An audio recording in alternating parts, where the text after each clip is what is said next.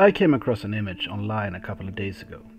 A fun little cartoon where Gomez Adams enters the bedroom and the Thing evacuates Morticia's nether regions and legs it away. It was funny, and I get what the artist was going for, but come on. Gomez Adams would totally allow his best bud to start up his cara mia before taking over himself.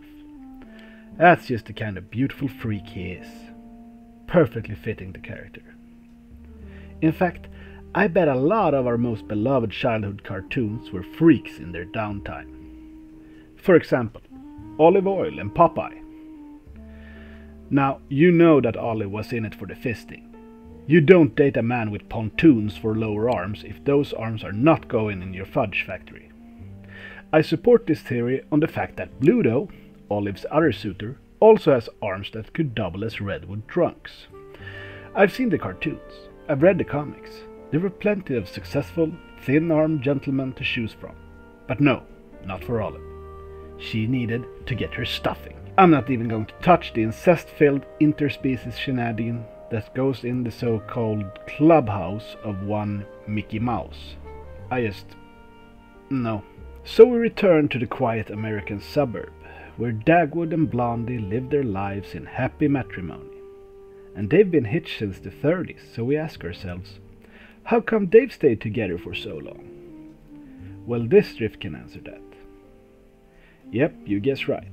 Food sex. Smearing each other with 9 kinds of toppings and I don't want to know what kind of bread.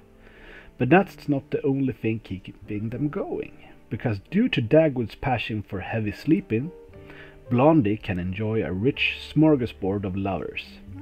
Herb for quickies, Mr. Dithers for those financial troubles, Mike when she needs a trim, and of course Tootsie to relieve those experimental days from her college years.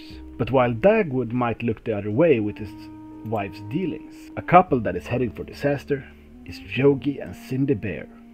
For let's not forget that during his bachelor years, Yogi had another relationship with one Bobo Bear. Platonic friendship, you might think, but I'm here to tell you that Cindy is one bad day away from being served with looted green and garlic sauce to Yogi as a special dinner from his jilted lover, Bobo. But all of these are pretty easy to figure out if you think too long about it.